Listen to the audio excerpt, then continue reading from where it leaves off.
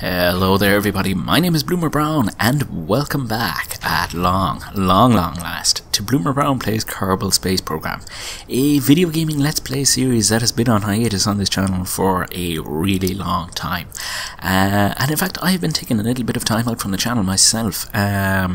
Let's just say for now that it has been a really long, busy, hard summer, and to be honest, I am glad that it is almost over for me. That is not going to be the subject of today's video. Today's video is going to be concerning itself with the 1.2 pre-release of Kerbal Space Program, which has seen the addition of some pretty cool new features by Squad, including the new ComNet feature, which requires us to keep radio contact with our unmanned probes at all times in order to keep them under control. And this brings me to this rather squat and chubby looking rocket that is making its way skyward as we speak.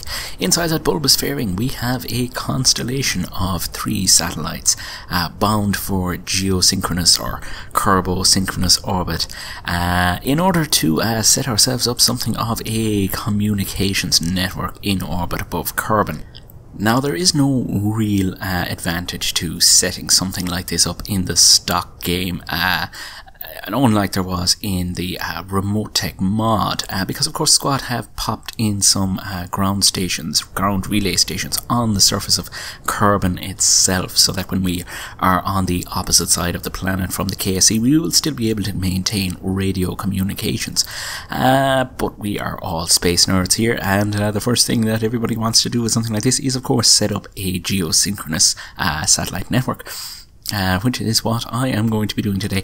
I think it is possible in the options menu to switch off the additional ground stations, and the launch profile that I'm going to be following today is probably going to enable people that have done that, or people playing with the older Remote Tech mod, to set up a functioning satellite relay network that is going to be of some use to them. So yes, back to the actual launching of this itself. You'll probably notice me taking the setting the moon as a target there, and using the ascending and descending node to try and zero out my inclination, because of course the moon has zero inclination with respect to the axis of rotation of Kerbal, and so it makes it a perfect target for setting ourselves up with a nice equatorial orbit. Not that that is super critical, because the satellite dishes and antennae that we have are capable of target tracking, which brings me to a mechanic that is slightly different from Remote Tech. With that mod we would have to ensure that each of our dishes on our communication satellite were actually pointed at each other. With the ComNet system, the relay dishes automatically target each other and relay the signal to the active vessel. So in that respect it is a little bit easier than Remote Tech, and in fact some people, including myself, are referring to this as Remote Tech Lite. There is also no time delay associated with the signal. The speed of light is seemingly infinite, and communication is instantaneous, which does make it a little bit easier for landing rovers and controlling them in real time on the surface of planets. And I assume that all of this was done in the interest of game balance and sort of giving new players at least a chance at managing to get to orbit and play the game.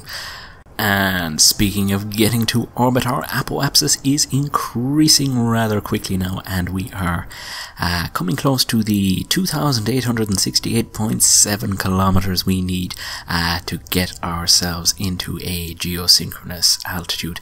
Our first stage has burned out, and we're jettisoning the fairing there, taking a first look at this lovely unmanned satellite deployment system. And we're throttling up the engine.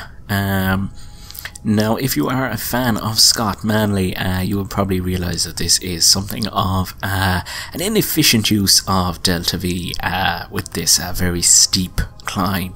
There is a method to my madness, though.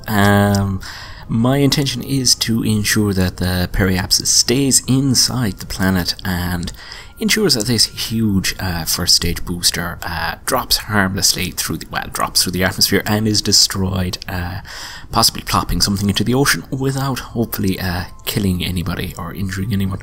And also I want to keep myself from going too far east with respect to the KSE. I want to keep this first satellite in orbit just above the KSE, which is kind of important if you had your ground stations disabled, or if of course you were playing with remote tech, because line of sight communication is really rather important. And as we cruise up to our apoapsis with a little bit of help from time acceleration, our spacecraft will start to slow down, and the planet of course rotates at a continuous speed, and so the KSE will line up pretty much underneath us.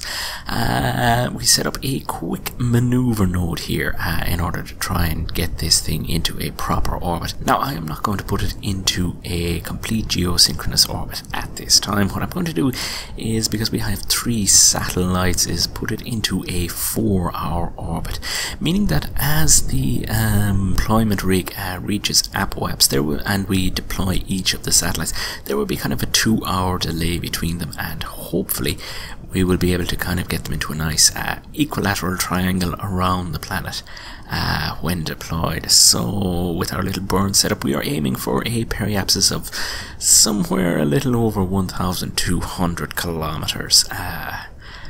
And with a little fine tuning, I managed to set myself up pretty nicely for the deployment of the first satellite.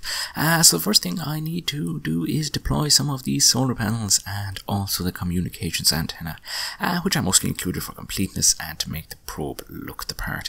Because of course these probe cores do come with their own antenna built in, and we would be able to communicate with mission control via the upper stage of the launch rig. And there we go. Our first satellite is away, pushed off with a little kick from that stack separator, and as we drift away I mouse over my apoaps because I haven't got time for maneuver nodes, and I throttle up only to realise I haven't activated the engine. There we go, that's a little bit better, and we are off on our way, cruising up to a geosynchronous orbit. Now this burn is a longish one due to the tiny thrust of that single ant engine mounted on the satellite, and I have decided to time accelerate a little bit for you so that you don't have to sit through a 30-minute video padded out with filler.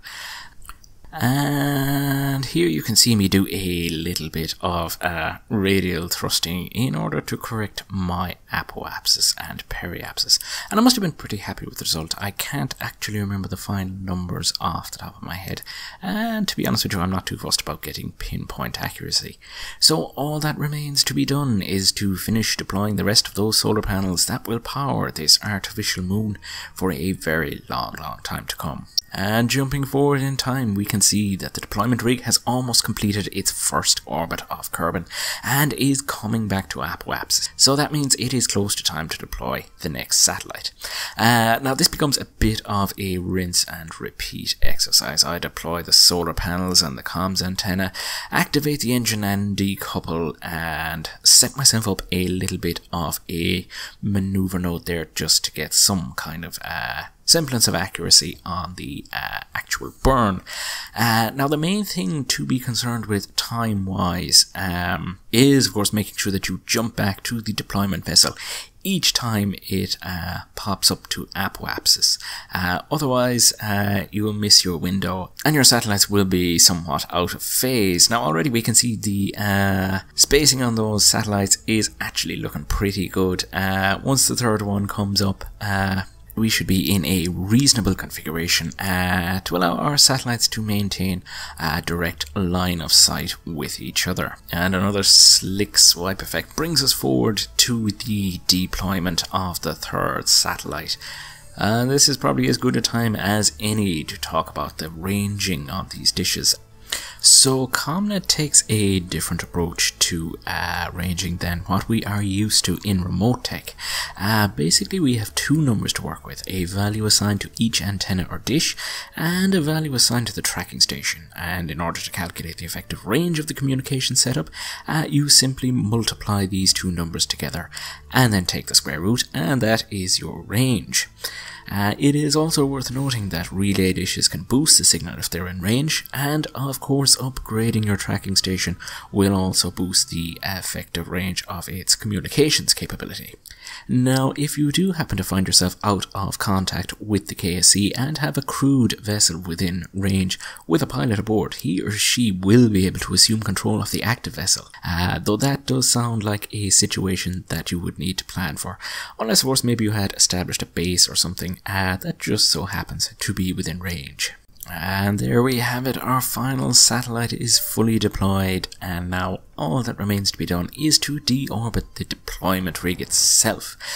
So we switch back to the vessel, point ourselves retrograde and throttle up, only to have the engine cut out mysteriously. Well, it's not too mysterious, we've actually run out of fuel. While testing this mission, I discovered a couple of issues with the actual satellites themselves, and I corrected them. Of course, I didn't think to fly a test mission again, and so the upper stage of this deployment rig is actually a little underbuilt, and we're probably going to have to do a little bit of a mission up here to bring it down at some point, but that will actually probably be in the official release of version 1.2 because it is due to drop today, which probably makes me one of the last YouTubers to actually do a video on the pre-release, not as if I didn't have enough time.